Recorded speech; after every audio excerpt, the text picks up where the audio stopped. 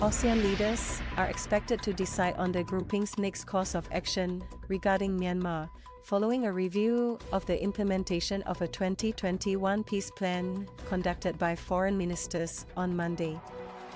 Given its limited progress in tackling the crisis there, calling on the regional bloc to find a peaceful and lasting solution to the issue, Indonesia's Foreign Minister, Retno Marsudi, said the insignificant progress in implementing ASEAN's 5-point consensus on Myanmar has not only left a negative mark on the grouping, but has also overshadowed its progress in other efforts. We are all aware of many difficult circumstances in the region, but we cannot allow them to affect our hard work in the ASEAN summit, she said on Monday in her opening remarks at the ASEAN Foreign Ministers meeting AMM, which Indonesia hosted as rotating chairman of ASEAN in 2023. The eyes of our peoples are on us to prove ASEAN still matters and can contribute towards peace, stability and prosperity in the region, she added.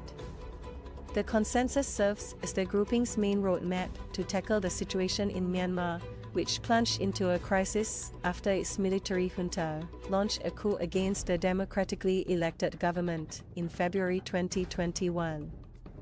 At the AMM on Monday, Ms. Retno and her counterparts reviewed the implementation of the peace plan, which was agreed upon in April 2021.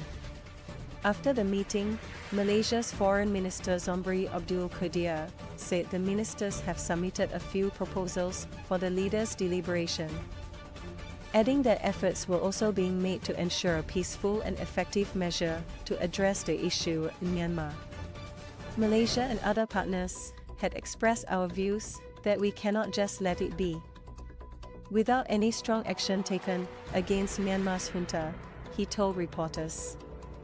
Southeast Asian leaders will convene in Jakarta from Tuesday to Thursday for the 43rd ASEAN Summit.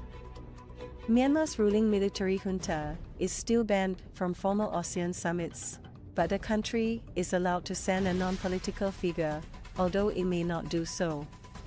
Indonesia, as the summit host, has worked hard to push for a united ASEAN solution, Ms. Retno said, but noted that ASEAN can only steam forward in full power if we can ensure a peaceful and lasting solution in Myanmar. She also noted that ASEAN has been working hard in the past 9 months on efforts that include ensuring a peaceful and inclusive Indo-Pacific region, and getting more countries from outside ASEAN to accede to the Treaty of Amity and Cooperation in Southeast Asia that governs interstate relations in Southeast Asia. At the 27th Political Security Council meeting later in the day, Ms. Retno said the insignificant progress in Myanmar left a negative mark on ASEAN.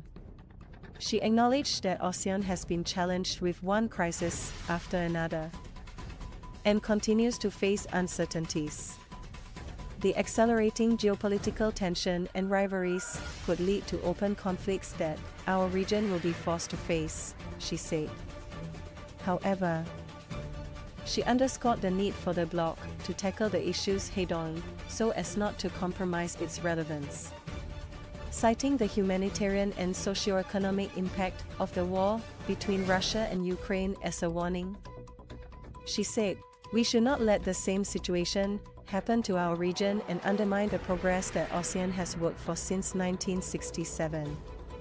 Besides the Myanmar crisis, the grouping also faces continuing challenges over negotiations on the Code of Conduct that governs the South China Sea, where there are overlapping territorial claims by China, Taiwan, and 4 ASEAN states: Brunei, Malaysia, the Philippines, and Vietnam. In the past week, tensions have also simmered over China's new national map, featuring a 10-dash line that includes the waters off the Southeast Asian nation's coasts, as well as part of the northeast of India. The map has triggered objections from the Philippines, Malaysia, Vietnam, Taiwan, and India.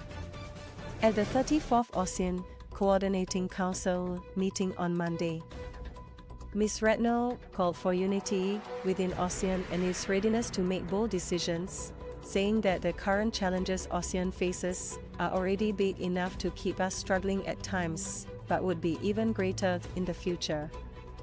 Whether ASEAN can move forward or not entirely depends on us. But I think all of us here know that ASEAN's credibility and ASEAN's relevance are at stake here.